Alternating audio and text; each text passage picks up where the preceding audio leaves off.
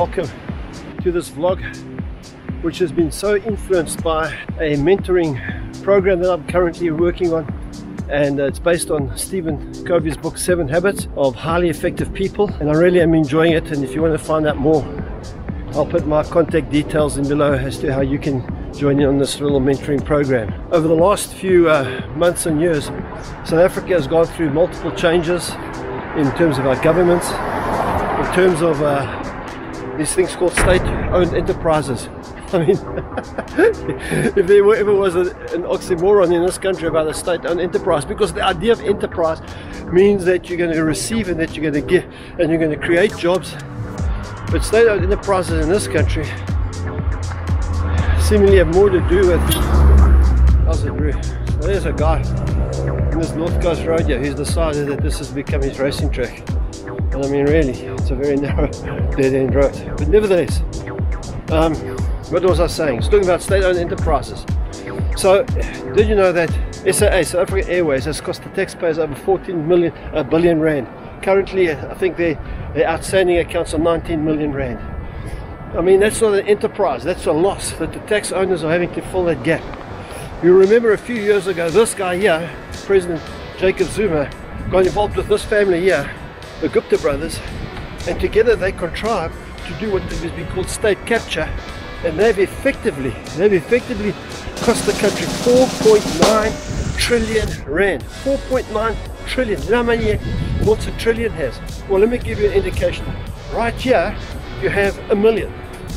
Over here you have 100 million. A million has 6 noughts. 100 million has 8 noughts. And here we have a billion, which is 1,000 million, which of course has 9 noughts.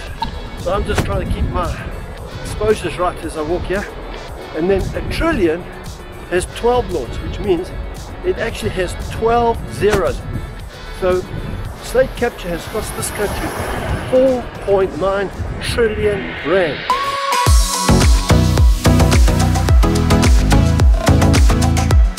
So what is Stephen Covey going to do with state-owned enterprises? Well, this is what Covey says. He says most of our problems in life fall into one of 3 categories. Things I have direct control over, things that I have indirect control over, things that I have no control over. And these 3 things influence 2 major forces. The one is a circle of concern, the things that take energy, that concern and worry me, and the things of influence, things that I can bring change and influence in.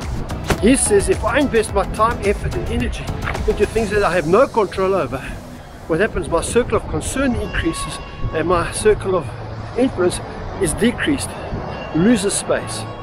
And when it comes to state-owned enterprises, I have no control of that. So what I have to do is that I've had to limit my exposure. I've had to self-censor, to keep informed, to keep knowing what's going on, without investing time, energy and effort into the detail of things that I have no control over and no indirect control over, except maybe making a vlog such as this.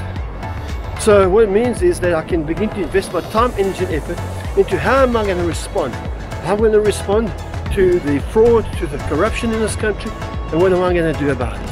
And so I can begin to make a list and invest my energy and effort into that. What happens is this, my circle of influence grows and my circle of concern diminishes. So that's what it's about today. As we face many challenges in life, some of them we have no control over, some of them we have indirect control over, which is generally relationships, and things that we have direct control over, which actually are the choices and the decisions as to how we respond and how we engage with all these things.